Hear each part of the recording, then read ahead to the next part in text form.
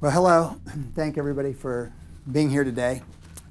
I want to talk to all of you professionals, and I want to, this is not a normal rah-rah speech about, being creative with your lives or anything. There's a lot of evidence, empirically proven, that show the health benefits of finding some kind of creative avenue or venture. What happens when you participate in something artistic, and that could be poetry writing, it could be archery, it could be anything, it could be martial arts, that the chemicals that are produced from the positive emotions of said activities actually lower the chemicals, lower other chemicals in your bodies that trigger diabetes, strokes, heart disease, depression, cancer. There's even evidence of cancer remission in some from taking a painting class. So the evidence is out there. I don't want to pretend that I'm a doctor and talk about all that stuff too, but there's a ton of it available. And so with your professional lives and everything, I realize there's not a lot of time. Some of us find it. You have young kids. I have two daughters that are now grown through college and everything, so I know the trip. I also know the trip of being young and being a starting professional and how many hours it takes to do that. And so I wrote this book called Are Three Of Virtuosity, which is how to find and develop your inner creative genius. And it's based on a conceptual thing that is mine, on a three-pronged approach. And I'll explain more in detail as it goes, but it's clearly described in the book. And it's if you decide to do something creative, there's a way that you can succeed at it more quickly, which means less time, okay, which means money, which means more time with your family, it's more time for your business or whatever. And it's an idea that's based on sort of a recycling thing where the three corners are in touch with each other. So I will get into that. And Jerry has experienced this for 7 years as one of my martial arts clients, but I will get to that in a little bit. At any rate, life begins when you want it to. And for me, for you, it should be now, okay? You can have a second Genesis, third, fourth, fifth, as long as you want. I got my first tattoo at 40, okay? So I waited 22 years. When I was 18, I'm going, okay, I can get it because mom and dad were not going to allow me to do that. And I waited until I was 40, and I've had several since then. And that's kind of a metaphor for everything. But it's funny because I hid it from my mother for 2 years, and I couldn't tell her. It's just a tattoo, big deal. Nowadays, everybody's like, what's the big deal? But my mom was educated, hard, and she comes up to me one day, and she says, "I know about your tattoo." And I said, "Really?" She said, "Your younger brother Eddie ratted you out." And I go, "Really?" And she says, "Yeah, you always used to wear cut-off short-sleeve shirts and everything, and you've been wearing nothing but long-sleeve shirts for 2 years now. What do you think?" And Mom was a chemist and really bright lady. So anyway, but the point of that is I decided to finally do something, okay? It's as insignificant maybe as a tattoo, but it was very significant to me. Also went along with the rock and roll career, but we'll get to that. Anyway, I'm college educated. I was going to be a physical therapist. I was a college basketball player. And my junior year of college, I felt this compelling urge to turn pro as a guitarist. I'm studying. I was going to go. I went to a very good school in southwestern Virginia, and wanted to go to grad school. I had an in at Duke. I was all set up to do the thing. And my junior and senior year, I just started playing guitar. I mean, I had played all through high school and stuff too, been in a lot of bands, but I decided to turn pro, and everybody thought I was out of my mind, understandably, but I felt this very heavy creative urge to do that. Now, I'm not recommending that now. The music business has changed quite a bit. I've had a great career, still am, but you guys are here, so this is what you do. But at any rate, this concept of three, I started back when I was a junior in college.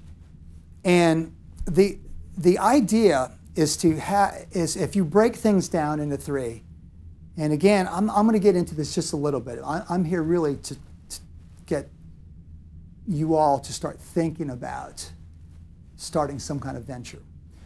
But my three, starting out, because I was going to have to compete with pros. And when you do that, whether it's athletic or music or law or whatever, everything's the same thing. Business is tough, and you have to compete. What I decided to do was I was going to focus on three aspects of playing the guitar: technical prowess. I wanted to be technically better than anybody. So one of my points was technical prowess, okay? Another avenue that was compositional ability. I wanted to think about, okay, I need to write, because if you're truly going to make it anywhere, you have to be original. And then I wanted to develop, as a third point, my individuality and the creativity on that side. In other words, I wanted to have a certain look. I wanted to have a certain dynamic on stage. I wanted to have, you know, while I had this technical ability, while I was playing songs that I had written that were hopefully as good as anything out there. And I would bang off of these three as I would practice. Sometimes I would actually stand in front of a mirror, say, look what I look like. Okay, I know it sounds terribly narcissistic, but it's true. You need to do this. You need to look at yourself.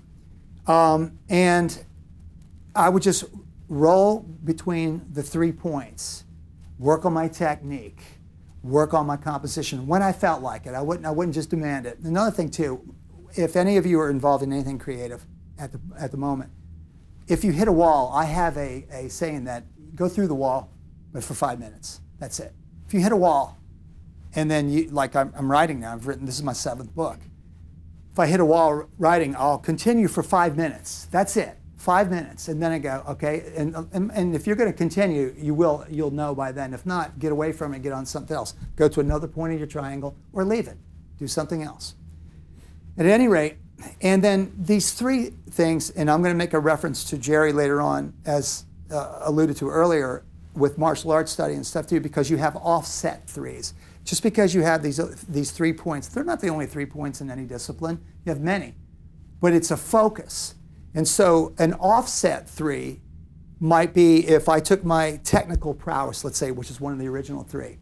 And so then that becomes the middle, the main focus of the new triangle, if you understand what I'm saying. Okay, the original triangle being pro guitar player. All right. So my first offset 3 off of my technical ability was concert performance, recording in the studio, and seminars. I gave hundreds of seminars across the country as a guitarist. And so I would focus on those areas as my technical offset 3. And this can go on and on and on and on and on. I want to keep it simple because we don't have much time today. And again, you're only going to retain so much. Again, it's in the book. It's clearly written in the book. But anyway, I mentioned earlier, engaging in any creative process is healing. Okay, look it up. You'll be blown away by the data that's out there that shows that it's healthy to do this. And when you get to a certain age, you get in your 40s and 50s and stuff, people around you start dropping. Okay, I lost a brother to cancer. I lost my father to cancer. My brother was a world-class and well-known opera singer. And so finding some kind of an avenue when you don't think you have it, I mean, even if it's 5-10 minutes a day, do it. Do something. And again, I'll be specific about that. Passion is youth, youth is passion. Nostalgia is a great triggering mechanism, okay? Past loves, you know, athletic endeavors. You might have headed the debate team in high school and killed it in one debate or something. You remember these events and everything too. They can be very, very motivating for absolutely finding a creative outlet, something that you had maybe not previously thought about. I'm going to talk about writing poetry. I'm going to talk about writing a novel. I've done it all. Okay, but at the same time, you know, the catalysts that you had as a youth are very, very important.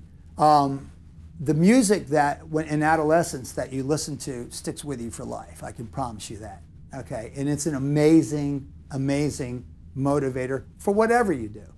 But it's interesting, and I will date myself completely here, but I remember hearing All Right Now by Free the first time it came out, and I'm in my Corvair, so I'm dating myself like crazy, right?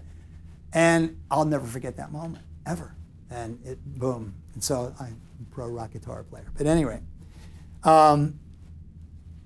first poem, short stories, playing an instrument, athletics, as I mentioned, anything that you did earlier in life, look back and think about it. Think about what really, really, really made you smile.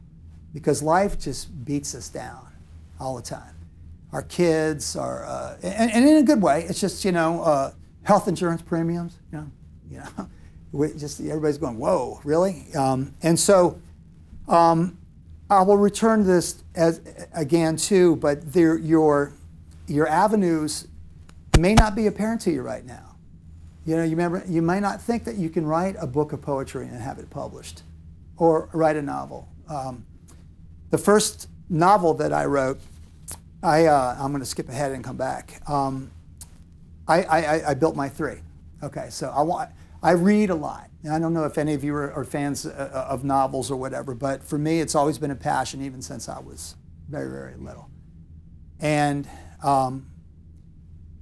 I read and read and read, and I thought, man, it would be really cool to write. And I remember meeting Pat Conroy, the famous author, recently died, that wrote The Prince of Tides, which is my #1 favorite novel ever. But there's a lot of great writers out there. But I remember talking with him years ago, and he just looked at me and said, "You're a guitar player, aren't you?" And I said, "Yeah." So it's like, it was kind of weird. But, you know, I asked him, I said, if any of you are familiar with him, fine. If not, trust me, he's a Southern writer that you can tell that he lived, his heart and soul was in each thing that he wrote. And he wasn't like the novelists of today that have 30 novels out and they have other writers that are doing them for him and everything. He wrote his own stuff based on life experience. Very Southern, very Gothic, very dramatic. And I feel the same way. I'm Southern and dramatic and sometimes Gothic that way. But he said it took a piece of his soul every time he finished a book, and that stuck with me. When I decided to write my first novel, I started 10 years ago. And I never had a sister, so I wanted to develop a sister character. Okay? I wanted a woman that would be a champion. Okay? And this book is called The Girls of Yesterday, and it's not about, when it came out with it, all these rock people came out together. That's all about the girls and the tours and everything. No. It's about women, the power of women's intuition and strength. And so I developed a relationship with this sister. Her character's name's Loretta. And that was one of my points, the main focus. A lot of characters, but main focus was her. And in the relationship with, it was written in the first person. So I got to feel that and imagine that. The second point of the triangle was college basketball. That was the backdrop. And like I said earlier, I was a college basketball player. And a lot of memories from that. So I was kind of lining up, okay, there's going to be this dealing with, the sister and brother. This guy goes to school with his college basketball experience. And the third thing was life experience, your traumas, your triumphs and everything. I mentioned earlier, I lost a brother that was 1 year younger than me to cancer. About took me out. Worst thing I ever been through. The only thing I can imagine worse is kids. And we all are connected some way, somehow, with the tragedy of that.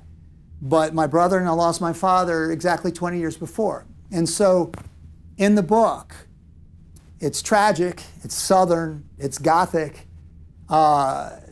She's a heroine, but the emotions and the angst and all the reality that I had experienced with real life events helped me shape how I depicted her in this thing. And it was tough. And I thought about Pat Conroy when I finished it, because when I wrote the epilogue in that, I was in tears. I mean, I was just thinking, man, this is just rough. And so you're reliving these emotions, but they're good. They're good for you. They're cleansing. And when life gets in the way with all of us every day, it's important. It's not hard to do.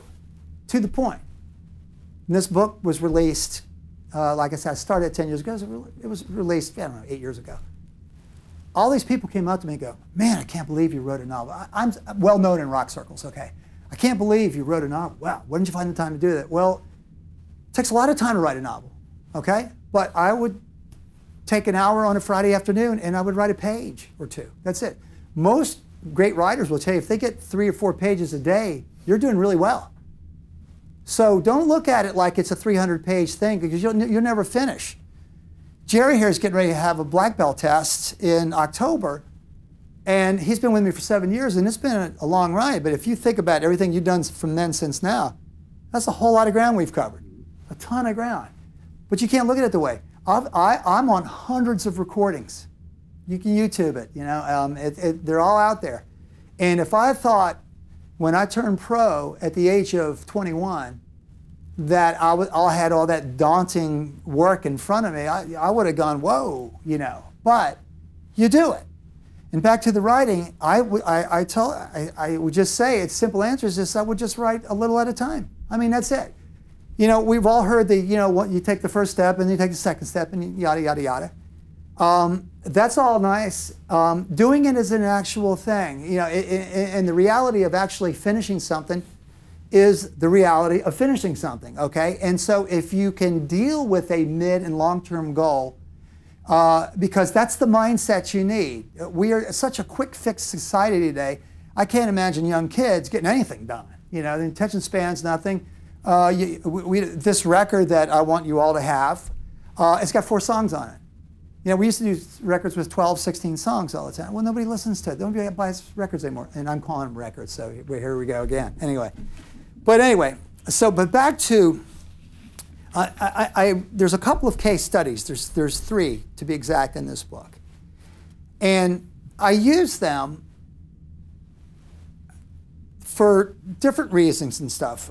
Jerry's a case study that's not in this book, but I'm going to example him today. With your permission, of course, brother. All right. But Ethan is one, and Ethan is a government security specialist and top-notch engineer. He's married, second time, okay? He's got kids, previous now, works his behind off. Works. He's been studying guitar with me for 9 years now. For a while I was doing a bunch of jazz stuff. And I was in the professional ranks as a jazz guitar player. I write about it in the book because there's a huge disdain from the jazz community to the rock community. It's a big snob thing, classical community, same thing. Everybody's got their own biases and whatever. And it's just, hello, it's like welcome to the human race, right? And it happens in art, believe me, big time. But I had succeeded on an international level as a jazz player too because I love the music. I'm a rocker at heart, but I did this for a while. I needed a break from the madness of the rock and roll circuit. And you know, and I had been divorced and everything, and rock and roll certainly did not contribute to a really, really healthy marriage and stuff. But my former wife and I mother my kids, we're fine. And she understands, and it's tough. But getting back to Ethan, they come into this club, this jazz club I'm playing, and they're really paying attention, he and his girlfriend at the time, now wife, and paying real close attention. So I went, you know, we were talking to them on break, and he goes, man, I want to study with you. And I go, you're into jazz? He says, yeah.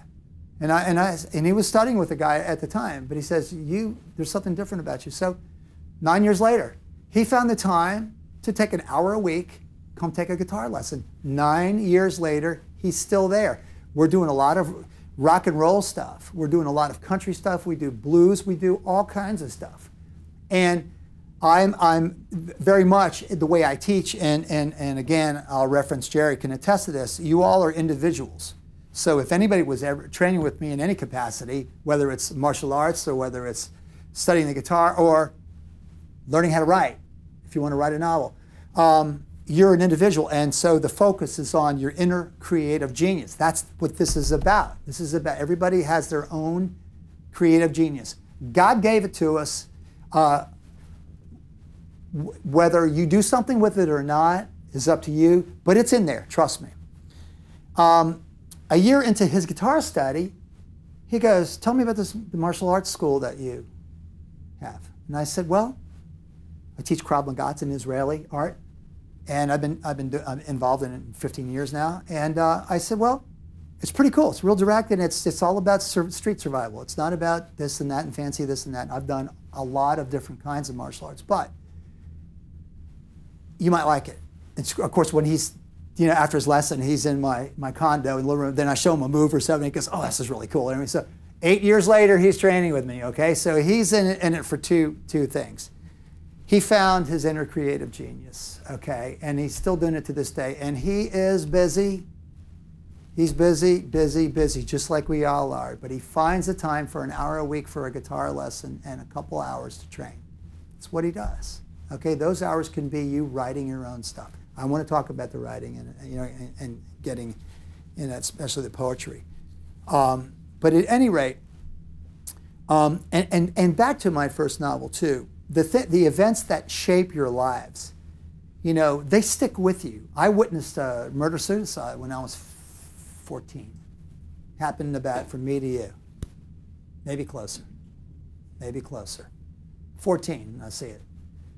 And it was at a football game. And it's just weird, but it was right there, and I saw it, and I wrote about it in the book. I used that imagery because I lived it and breathed it. And then I got real creative with it and everything. And I brought my sister into it, my Loretta, my imaginary sister. And it was really cathartic for me to do this many, many, many years later. Now, there was no psychological damage on me. I mean, life happens, and I've had some great inner mechanism since I was very, very young that, I see violence and, okay, it happens, and I'm not condoning it. I'm just saying that it happens, and it shouldn't just shake up your world. I talked to both of my daughters about rape a lot growing up. I said, okay, there are a lot of great men in the world. Okay, but let's be safe, let's do this, and God forbid, but, my analogy is the same though. It's that I want you to be aware, smart, okay, and we'll deal with it when we do, okay, if we do. And so, and that shaped me, obviously. I wanted to write poetry. And keep in mind, and let me say this too. My major in college was kinesiology, okay, to be a physical therapist, okay, and my minor was psychology. All the requisite, path to a physical therapist, and I took one English class, college, that was required, core curriculum. Took a literature class too, because I wanted to, and that was it. So I didn't train to be a writer. Everybody thinks I went to music school and everything. No, I've taught at Berkeley in Boston. I've taught at Duquesne in Pittsburgh, and a couple of other really fine institutions and stuff too, but that's just as a guest rock guy star coming in and doing the thing. But I could speak and I could relate to college kids and give them the reality of the music business and whatever. I didn't have any training in writing. I just started writing. Poetry, I mean, when I was younger, I said earlier, I wrote novels. Read novels. And I didn't read any poetry other than English class requirements, and going this and we're going, I didn't understand the genius of Dylan Thomas, when I was a kid. Now I do, okay? And so I wasn't trained in college to do this. I didn't go to music school. I didn't do any of that stuff. Everybody thought I was nuts again, practicing guitar like crazy my last 2 years of college to turn pro. Yeah, here I am. Poetry, everybody write a love poem to a significant person when you were in grade school? I started really young, by the way, okay. Actually, earlier than grade school, if you can believe that, but did everybody write something to somebody, even if it's, I'm sure you did. Sure you did. No? No? Never? Sure. Most of us did. Okay. How cool was that, though? And look at the time and effort you put into it, Jane, your eyes are so blue. I love you. Boo-hoo-hoo. All right. we did that. And I mentioned earlier as well about nostalgia being such a wonderful trigger to get up off your behinds and do something. And so the 3 points. The first poetry book I wrote was called Reflections of Darkness and Light. Okay, I'm a very emotional guy. He knows well. Okay, and the first point was the theme, was darkness and light. Okay, events that were dark, tragic, events that were light, uplifting. And I wrote in the preface of the book that every time I finished a poem in that book, there are 51 exactly, and that number is for a reason. They're all 1 page, so not like the meandering 8-page poems and stuff too, which could be short stories. But at any rate, I took events. I thought about, the many things that happen in life. But the second point, and that was the first point, the second point was stylistic/conceptual. Do you want to write something that rhymes? Do you want to write something that is acrostic? And if you don't understand what acrostic means, that's the first letter of every line. There's a representation of either the line in a row, something that reads down this way, or look it up. Okay, but acrostic is a very cool way to write poetry. Okay, and more prose-like poetry, where it's not rhyming, where it's just flowing, where it's just your thoughts that have some kind of a conceptual, philosophical, bearing and avenue. So I would go, and back to philosophical too. I mean, there could be things that you feel, your emotional things like compassion, or for me, having this young friend, mentally challenged friend that I grew up with all through life, just watching him grow up and just succeed, it just blew my mind, and I wrote about it. Belief in God, or whatever your philosophical things are. But I would go, one day I would go, okay, I'm going to do something dark, okay? And I'm divorced, and down the wall of one of my walls in my house are all the pictures of my kids and everything, my 2 daughters growing up. And so that was I thought about, wow, I'm just looking back, and how cool would it have been if marriage would have worked out and we all would have been a nice, whole, healthy family and everything, which is a tough way to go, but God bless all of you that get that, okay? And rock and roll after many marriages and everything. I'll get there someday. But anyway, just kidding. I do believe in that. And so I'm thinking about my daughters and looking at them at different points of their lives, and I thought, okay, this is a dad's soliloquy. And that was my poem. And I took an hour or 2 on that Friday afternoon and wrote about that. And like I said, sometimes you have tears of joy, tears of sadness, but it's really cathartic. And I'm telling you, you feel better. Everybody's been really emotional. You get a good cry out, or you get good something, or something uplifting and everything, and it's good. And by the way, the stress relief is amazing, because you can have stress in success and in failure. And you need to fail to succeed, and you need to succeed to fail. Do you all understand that? Hopefully everybody knows that. I mean, the understanding of you need to fail to succeed is a little bit easier, but you need to succeed to fail. You have to be good at something and then get shot down and fail and go, well, wait a minute, I thought I was pretty good. Then you fail, and then you go, okay, and then you succeed again. So it's a back and forth. It's kind of a dichotomy, but it's not. But at any rate, and then I'd write something light, something uplifting. My daughters, I write about them at the beach, spending all afternoon with this handicapped little boy, just hanging with him. I didn't say to do anything, and I was a single father. I'm taking my daughters and their cousins to the beach, all girls, the only guy, all these little girls running around, and they're all playing with this boy for actually 2 days. It blew me away, and I wrote about it, and it was a great poem.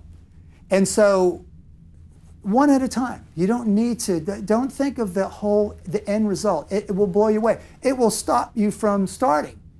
If my brother here, Jerry, had thought about all the work that we'd look at 7 years ago to get to this point now, You might go, whoa, I don't know about that, you know.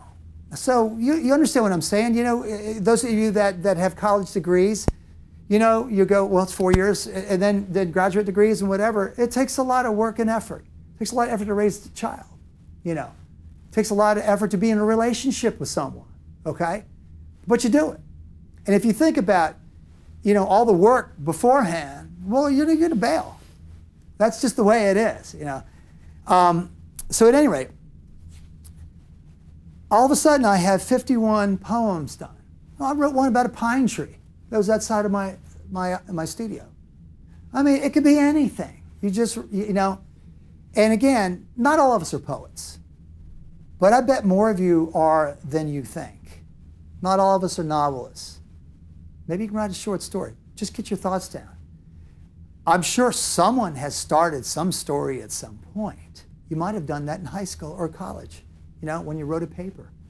At any rate, it's in there, and look for it. Again, the idea of three, separating things into three. I've been training Jerry for 7 years. And in my conceptual approach to what I teach, there's a baseline that I use, or a single point of the triangle. It could be the bottom rung. You got a rung here and you got a rung here, but there's points and everything. And it's Krav Maga. Okay, and I don't want it.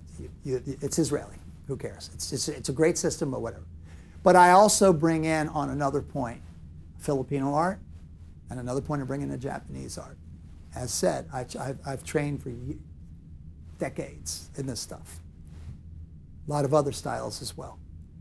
And what we do is we bounce off of, because the three styles complement each other greatly. And listen, I could insert another style. I could take one of them and put another one in there. It's just the same thing. The point is to look at this, and this, because this is in touch with this is in touch with this, and they're all in touch with each other at all time. If you make it a square, two are out of touch, and I'm telling you, from experience and from knowing and from succeeding, okay, again, this is not about my accomplishments so far. It's not. There are a lot. I'm internationally regarded as a pro athlete, martial arts. Okay, how many rock guitar players, writers of 7 books, can say that? Not too many. Again, if I would have thought about all of this at 21, whoa, you know, I'm going, whoa. But at any rate, back to the training, we go between the three things. But what I want to talk to you about is an offshoot of that, or maybe a triangle superimposed. Beginner, intermediate, advanced, okay? I think this is really important in martial arts. You know what I'm talking about. As the beginning phase of anything, there should be a great emphasis on technique. And that probably sounds the complete opposite of what you might suspect. But in the beginning, if you practice things correctly, absolutely correctly, with no outside stimulus, no intermediate, you know, stimulus, no advanced stimulus, okay, you can focus on doing something exactly perfectly correct, like your first line of your first poem or the first 4 stanzas, and you rhyme them and you just go easy, perfectly. That's when perfection should be really, really talked about. When you get to an intermediate part, you start thinking about, and let's say we're talking about survival on the streets, okay? When we get to the intermediate part, a beginner is not going to survive in the streets, okay? Not unless you're just naturally gifted, like a couple buddies we know, you know. Guy out of prison, going to have a good chance to survive on the street. I know a few, okay? I train a few, okay? So they're good street survivors from the get-go. They don't have any technique. They don't need it. No, they have their own technique. You know, some of that you just are innately blessed. But when you get to the intermediate phase, you're still working on this little bit of perfection, but now we start dealing with real life. somebody's going to fight back. Somebody's not going to let you do that little teeny move you learned in your karate class or something. Doesn't work. There are absolutely thousands of examples of martial artists that got their rear ends handed to them in the streets because somebody didn't know that one move, you know, and just did what comes to them naturally. They were gifted in a natural, maybe predatory way. But at the intermediate phase, you start thinking about that. You start translating, and you start doing a little bit of real life scenario. Advanced is chaos. It's what happens in the street.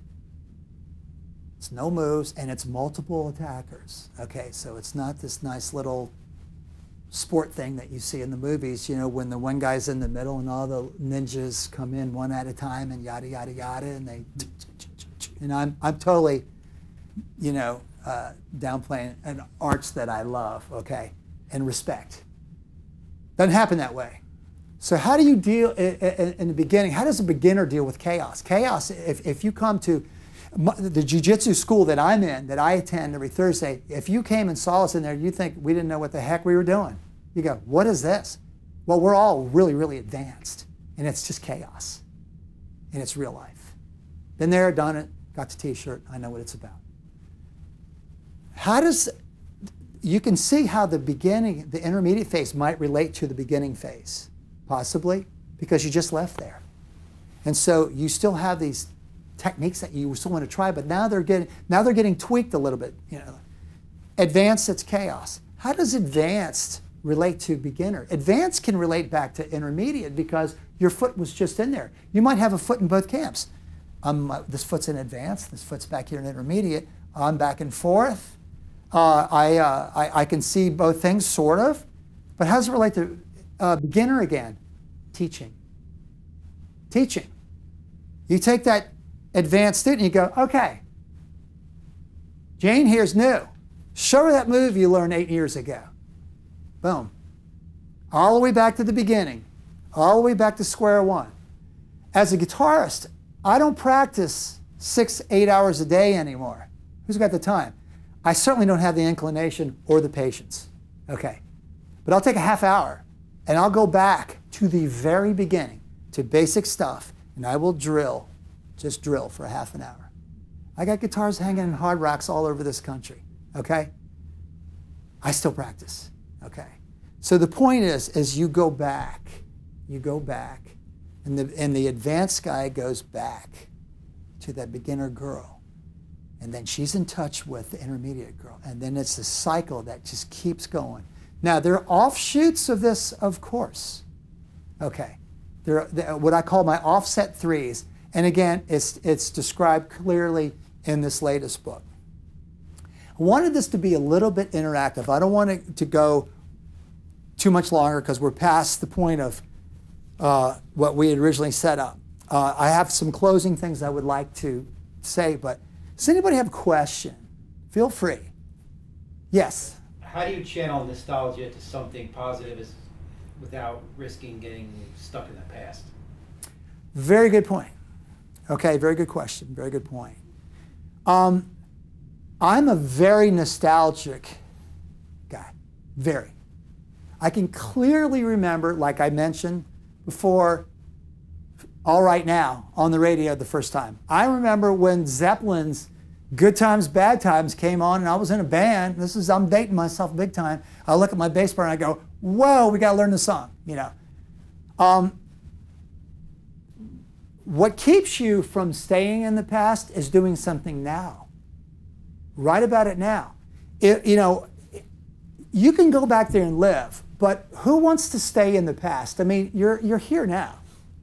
Okay? The band I'm in now is Here Now and Forever. A friend of mine goes Here Now and Hopefully Tomorrow because he's a comic, he thinks. But it's Here Now and Forever, which actually represents our names, Holland, Neubauer, and Fath. But it's here and now and forever. And that's a metaphor for a band. It just happened to work out with our initials. I came up with the title. But, you know, staying in the past is not good on any count, is it, really? I mean, the wonderful things happened, but they happened then. we're in time continuum. We're moving on. And it's like we're here and now, okay? And hopefully this here and now is a forever occurring thing.